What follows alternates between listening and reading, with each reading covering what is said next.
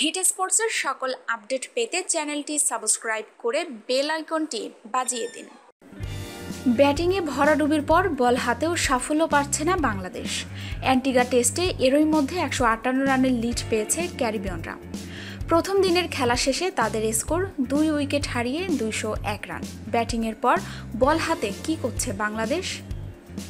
প্রথম ইনিংসে মাত্র 43 রানে অল আউট হয়ে গেছে বাংলাদেশ। বল হাতে তাই ভালো শুরুর প্রত্যাশা ছিল টাইগারদের, কিন্তু পারেনি।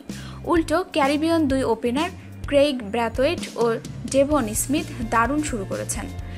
113 রানে উদ্বোধনী জুটি ভাঙেন আবু জায়েদ। রুহুল আমিনের হাতে ক্যাচ দিয়ে ফিরে যাওয়ায় স্মিথ 143 বলে 58 রান করতে সক্ষম হন। পরে ব্র্যাথওয়েটের সঙ্গে জুটি বাঁধেন পাওয়েল। তিনি অর্ধশতক থেকে মাত্র 2 রান দূরে থাকবে মাহমুদুল্লাহর বলে লিটন দাসের হাতে ক্যাচ দিয়ে ফিরে যান।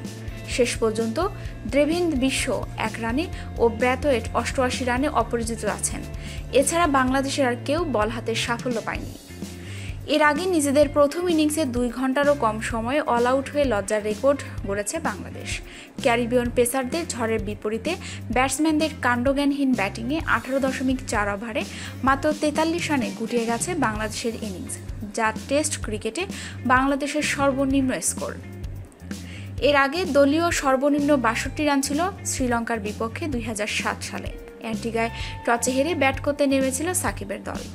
স্যার ভিভিয়ান রিচার্ড স্টেডিয়ামে বাংলাদেশের ব্যাটিং লাইনকে কাঁপিয়ে দিয়েছে ওয়েস্ট ইন্ডিজ পেসাররা। কেমার রোচ একাই ধসিয়ে দিয়েছেন সফরকারীদের টপ অর্ডার। আরও অসাধারণ পেস বোলিংয়ে 18 রানেই 5 উইকেট হারিয়েছে বাংলাদেশ এবং 5 জনই তার শিকার।